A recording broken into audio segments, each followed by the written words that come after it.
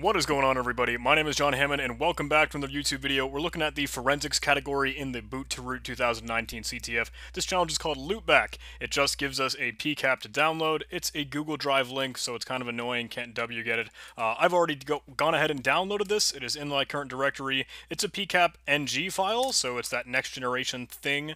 You can process it out to a PCAP if you'd like, just a regular old classic PCAP, or we can just kind of deal with it. In our cases right now, for the solution of this challenge, we don't need to do anything with it. We can go ahead and start to do some basic stuff with it, check to see before we fire up in Wireshark if there's anything really in it, like plain text readable, so just go ahead and run strings on it.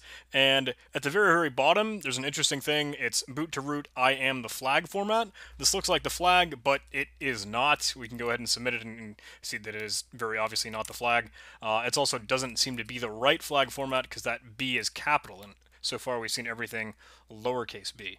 So we could fire this up in Wireshark, but we still have some more low-hanging fruit we can check in a regular TCP file. What I'm going to do is actually make a directory files, just in case we have anything in there, and I will go ahead and copy that data into files.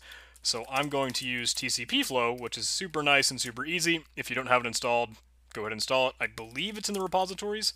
If not, I'm sure you can track down the GitHub. And you just run TCP flow tac r to represent you're going to read from a file here.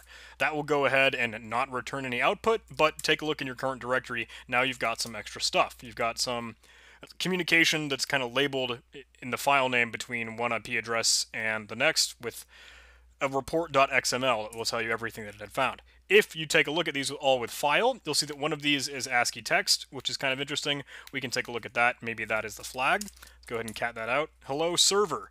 Okay. The other is a bitmap file, which we can also go ahead and take a look at. I'll just use EOG or Eye of Gnome to view that. And that looks like the flag. It is sideways, so we can go ahead and rotate it. Control R, there it is.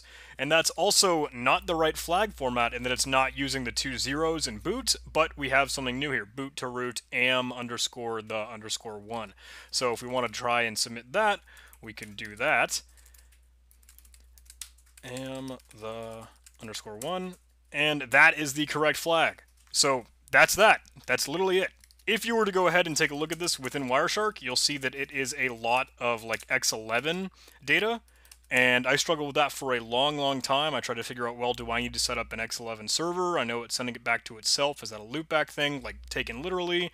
I actually found a tool, Chaos Reader or something, that will let you like create the replay files, but I never got anywhere with it, and then I just went back to the like basics, and you actually will see like TCP flow and that basic low-hanging fruit stuff in CTF Katana. If you go to my GitHub repository, again, I'll tout that resource and we'll bring out the automated version of that soon.